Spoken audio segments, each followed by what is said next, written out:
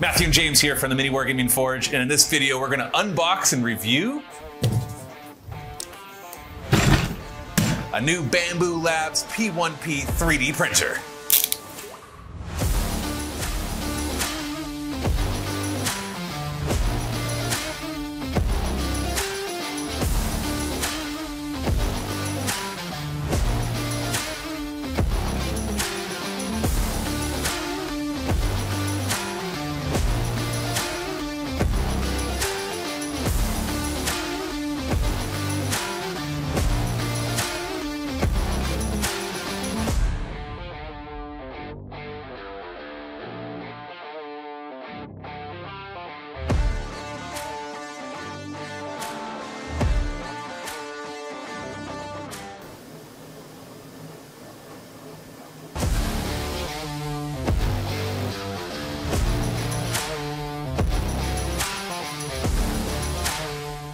And unboxing complete. Not bad, right? That's pretty easy. Yeah, I think it took us, obviously on camera it's fast, but was that 20 minutes? Not even?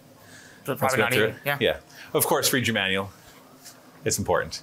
One thing I do want to point out is it came with a textured plate. I actually bought one because the Bambu X1 Carbons came with smooth plates, which are no good for PLA. It sticks too well. That's an actual problem. Too much adhesion is a problem. I didn't realize that until I got the X1 Carbon, so I replaced it with the texture plates. But this one comes with it, so you can save the 30 or 40 bucks or whatever it costs to replace the plate. So there's still a couple things that have to be done. We have to run it through its first boot up thing, which will do a test. It'll raise this up, and then we can remove the foam, which you can't see, of course, because I'm not zoomed out enough. So we're going to run through that process now. So let's calibrate our printer.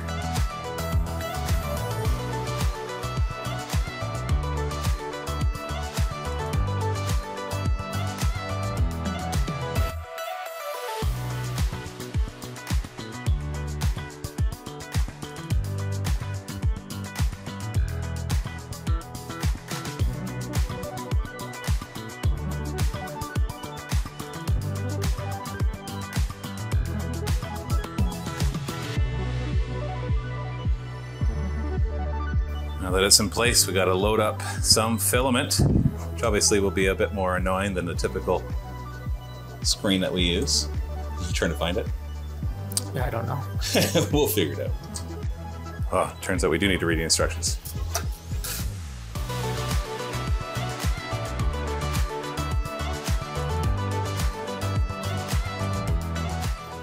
So you got to manually put the temperature in.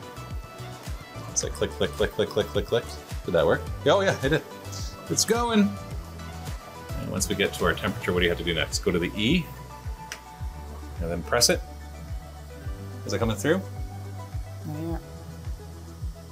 Hey, there we go.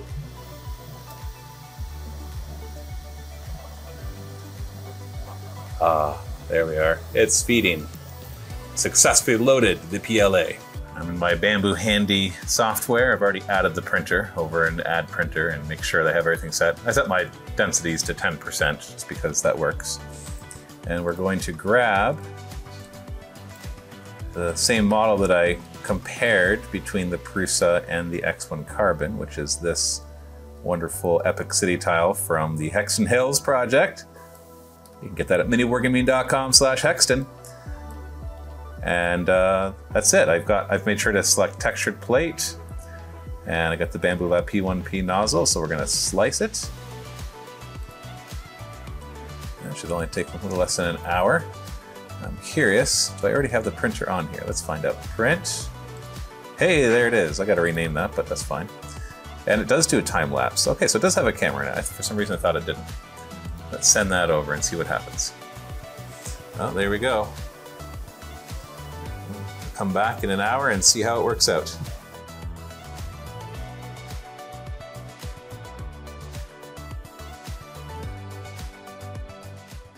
All the print is done. All right, go ahead. Take it off. So I got a little bit of stringing, just like we normally do with these prints. That's easy to get off the heat gun. But other than that, the quality looks really good. Let's compare it to one that was printed by an X1 Carbon. So one of these was printed by the Carbon, and one was printed by the P1P.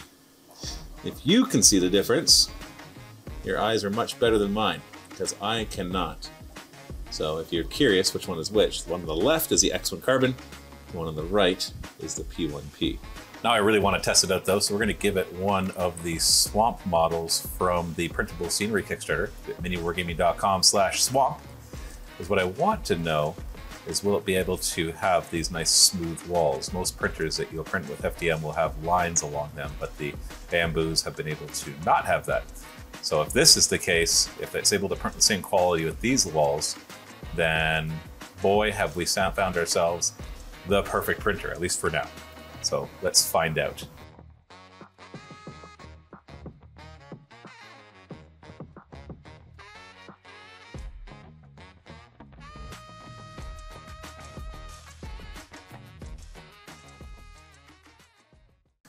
The print is done. We got the ruin. We're going to take it off and take a closer look and compare it to the other ones that we have. Now, the other ones we have are already painted, but we should still be able to tell quality. What I'm looking for is lines, like layer lines on the bricks. Let's take a closer look. So take a nice close look. It looks really good. I do see some lines, but I would see the lines in the other ones anyways. It's just how smooth it is. And it's quite smooth. Well, let's compare it side by side. Okay, here's comparing to a painted one. Now, I know it's going to be a little harder because it's painted, so you're going to have to maybe rely on what I'm going to say. But all I'm going to say is, because I'm looking at each individual brick, like, for example, this brick right here, and the lines that I can see there are identical to the lines I can see there, which I think, first off, is crazy that they're so precise that two separate printers printed exactly the same way, down to where I can see the specific lines. Like, that's nuts. So yeah, it is definitely 100% the same level of detail as the X1 Carbon. So I think we've covered the major points. Comes with the textured plate. How long did the assembly take? This was yesterday now, that's why we're different shirts. 20 minutes maybe? Yeah, 20 minutes. A little slower because we were recording. That was with filming, yeah. Yeah, because we had to stop and change the camera every single time. And now, okay, what is it missing? Let's talk about what is missing from the X1 Carbon. What are the couple things that you notice right away? Besides, obviously, the casing. It's missing the case. It doesn't have the LiDAR. Which is not a big deal, because remember, this is all in the framework of printing terrain. You're going to want the textured sheet anyways, which is what it comes with now, apparently. And the textured sheet, you can't use the LiDAR. And I'm assuming that's because it's textured, and so, running a LiDAR over it is going to bounce the light everywhere else. Yeah. So I know that it can't, all the ones that are Bambus over here, it keeps saying we can't use the LiDAR anyways. So no problem. What else is missing? The nozzle's a little different. That's right. So if you want to print more abrasive material, you won't be able to, which once again, in the context of 3D printing terrain, I've yet to come across a reason why you're going to use anything but PLA. If you guys know of a reason why you'd be printing terrain in a stronger material, like ABS or something, then let me know, because I have no idea why you'd ever care. What else? What else is different? The screen. Ah, yes. That is a bit of a pain, but the screen is a bit of a potato. It's because when you went to change the filament, you had to like click. You have to click a bunch of times to increase the temperature. Right. But I think having a crappier screen is worth having half the price. Because right now, I'm not sure if it's a sale or whatever, but on their site it shows two prices. It shows one and crossed out, and then it's $100 US cheaper, which makes it pretty much half the price of the X1 Carbon. Like, I am actually regretting buying 3 X1 Carbons because I could have bought 6 P1Ps. But when I looked at the site the first time, I thought, well, the P1P's got to be crappier because it's so much cheaper, because that's how 3D printers typically work. Mm-hmm. And the answer is no, it's not for our purposes here. Now, are we missing anything? Is there anything else that it's missing? It's even got the webcam. It does time lapses. Light, yeah. Yeah. You can, and by the way, this whole screen thing, who cares? Because if you have the app installed for Bambu Handy, you can actually control all of those settings right from there. So you can set the temperature on your phone or your computer and not have to click it a million times. Mm-hmm. I don't think there's anything else, though. I think that's pretty much it. It's almost identical. It is kind of nuts. And I have to say, I have now a new printer recommendation. It's not even going to be like, buy a Prusa if you want to spend this much, and buy a Bambu if you want to spend this much. It's like, no, Prusa, you're off the list. I'm sorry. I do need to try out the Mark IVs to see if they're comparable. But the thing is, they're way more expensive than this. So even if they can pull off the speed and the quality, you're paying more money. Yeah. And so, I'll keep saying the caveat here, this is for 3D printing terrain, because then you don't care about the different materials. The P1P, I think, is your go-to printer. So now I only have 2 printer recommendations. Number 1, 100% all the time, get this one. And 100% all the time, use the link below so that I get an affiliate commission. So you can help support the Mini Wargaming Forge. And by the way, I got that affiliate link after I got the Bambu products. I didn't get these because there's an affiliate program. I looked for an affiliate program after I got them and realized how much I love them. It's true.